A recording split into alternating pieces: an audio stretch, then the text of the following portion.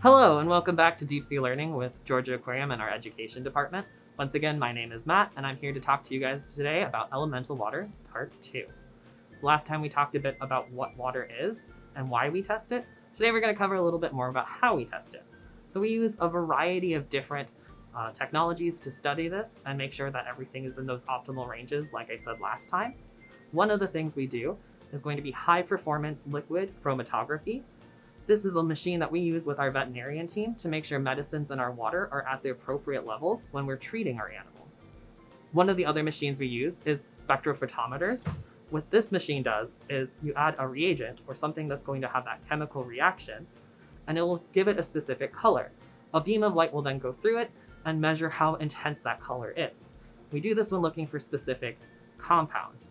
So that beam will tell us, based on the intensity of the color, how much that compound will be in that sample of water.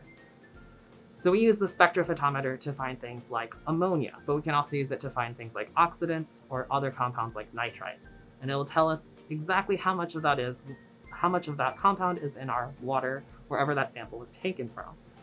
We also use hand probes to test things like pH, dissolved oxygen, temperature, and the pressure of gases in the water. So here at the aquarium, we test it to make sure it's close to those natural ranges. Part of the reason we do that is we use a lot of our water. We actually cycle it and clean it, and we want to make sure that that water coming back in is that correct range still. Now, water isn't being affected only here at the aquarium. What we do outside of here at our own homes or in your home also impacts the water of our local systems.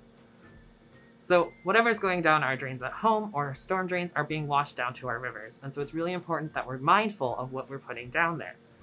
So I'm challenging you guys at home today to go ahead and use that pH indicator test that we did on our first handout and start testing things in your home today to find out if you're adding to ocean acidification.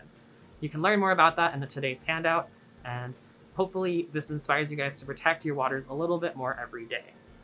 So that is all we have for today. Hopefully you enjoyed what you learned with us. For my local Georgia teachers, we covered Georgia Standards of Excellence, S3L2A, and SEV1E.